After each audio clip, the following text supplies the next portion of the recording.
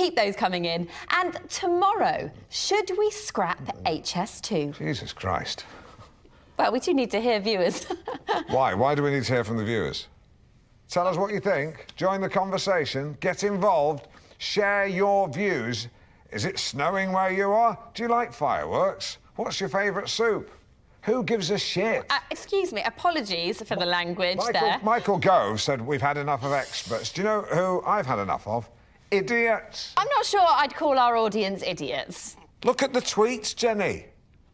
I mean, read the mailbag. Everyone at the BBC thinks it. They never say it publicly, of course, but behind closed doors, whispered in the corridors, that's where you hear the truth. They think Countryfile is boring, they don't understand darts, and they don't really care about your opinion. The BBC is committed to letting ordinary people have their say. There's nothing in between.